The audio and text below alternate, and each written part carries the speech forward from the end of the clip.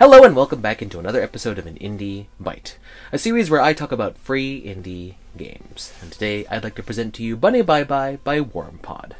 This game was submitted as part of the Wholesome Game Jam of 2022, where developers made games with a theme of community in mind. We play as an alien who's feeling a bit lonely in their large empty spaceship, and so we decide to write to everyone in the galaxy and invite them over.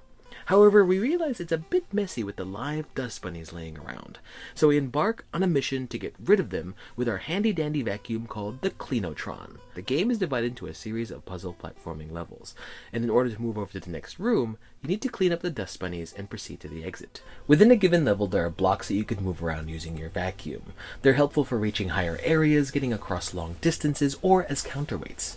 Eventually, you'll come across a pink block that you can only use once or else it'll break. In later levels, you'll eventually have to use both blocks, requiring you to be more careful of your placements and which to use first. I did find that the game is very generous in terms of your character's height and length of their jump, because if you place a block in just the right area, you can finagle your way to the exit. It should be said that the dust bunnies are the last things you pick up, because you can't move them around, and there'll be some occasions where you have to go back near the start of the level, so you have to make sure you have a pathway there.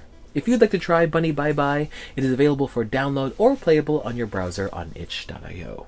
Until the next Indie Bite, always take care. Bye.